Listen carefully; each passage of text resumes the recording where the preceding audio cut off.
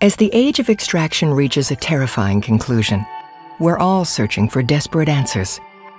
But while others see a foggy tunnel, we've seen the route to success.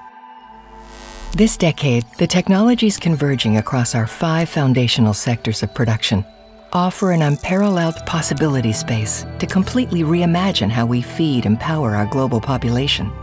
A breakthrough into a new paradigm of creation based on global design and development, alongside local ownership and production.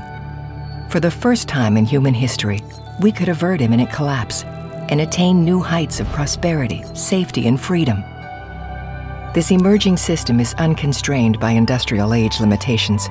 Instead of relying on breakdown and extraction of scarce natural resources like coal, oil, steel, and livestock, the DNA of this new system is built up and created from the limitless building blocks of photons, electrons, molecules, genes, and bits at 10 times lower costs than prevailing industries today.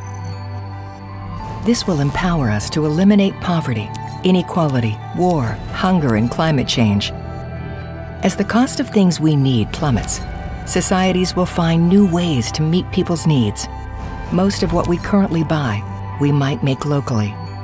Everything we need could become available in near limitless supplies everywhere, making communities almost entirely self-sufficient.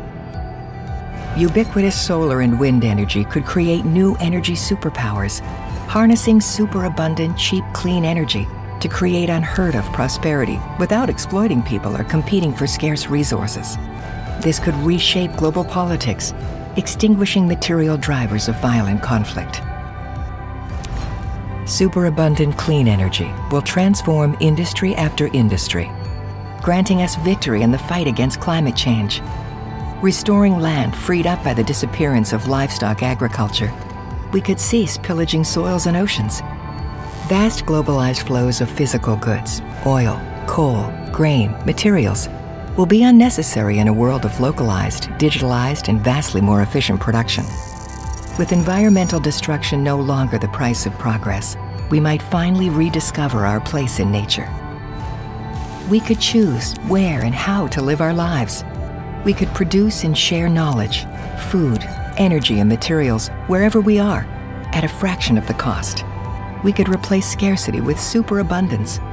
Most importantly, we could discover the real meaning of freedom, the opportunity to spend our time creatively, spiritually, purposefully, free from the burden of exchanging our labor just to survive. Imagine the traumas we could heal. Wouldn't we finally rediscover our humanity? This is not some far-off dream. We are not in a 4th industrial revolution that will bring more of the same. We are about to witness the dawn of a new age. A shift so profound, it may be impossible to imagine what it looks like, nor how fast it might come.